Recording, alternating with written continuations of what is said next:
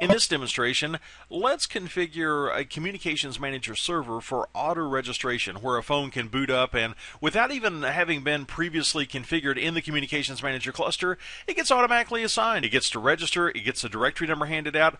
Here's our phone. It's an IP communicator, and you see when it tried to register, the registration was rejected. There was a database configuration error. We can translate that to mean this was not in the database.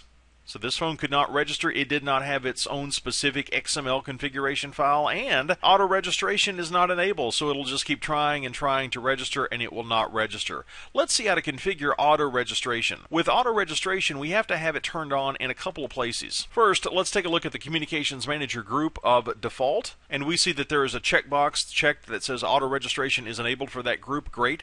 It needs to be enabled for a group, but it also needs to be enabled for a specific Communications Manager. Let's take a look at our publisher. Let's make our publisher the server that's going to be handing out these automatic directory numbers. By the way, after a phone auto-registers, that doesn't mean we're stuck with that directory number. We might just use auto-registration to get around having to type in the MAC addresses. So here, we'll allow this phone to have a number in the range of, let's say, 8,000 through 8,999. We'll make sure that this box is unchecked, saying that auto registration is disabled. We don't want it to be disabled, so we want the box unchecked to mean that it's enabled. Let's save that. We'll do a reset to make the changes take effect. And let's see if our IP phone is now going to register with the Communications Manager server using a directory number in the range of 8,000 through 8,999. In fact, instead of waiting for the phone to cycle through its attempt to go out and register, it might be quicker if we just shut down the phone and relaunched it. So let me do that real quick. I'll shut down the phone, and I'm relaunching the phone. Let's see if it auto-registers. And indeed it does. It auto-registers with the directory number. It looks like we're getting 8003. Okay, great.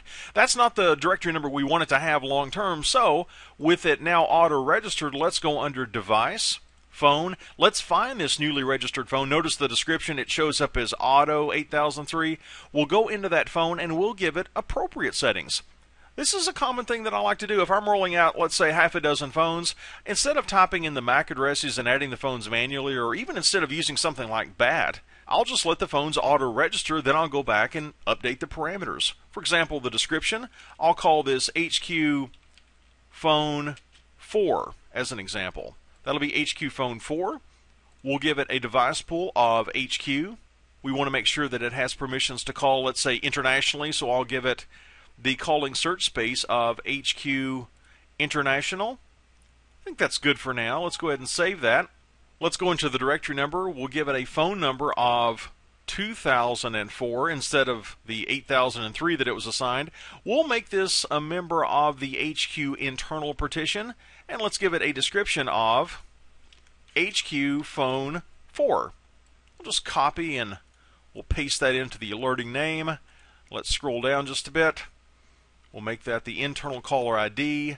Oh, and the external phone number mask, we're going to pretend that this is in the 408 area code, and I want to use the E.164 standard numbering. In other words, I want the display on the phone and the caller ID sent by the phone to show up as a plus, followed by the country code of a 1, followed by the area code of 408, followed by the office code, we'll say, of 222, followed by a 2, that's the first digit at this site, followed by any 3 characters. So that's going to be the external phone number mask.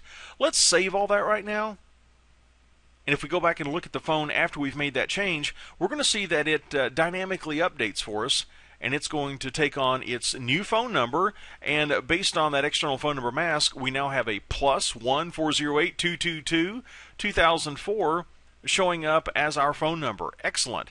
Can we call another phone within this site now? Let's try. Let's see if I can call another phone. And indeed I can. We can call from one phone to the other phone right now. So we have set up a basic IP phone using auto registration.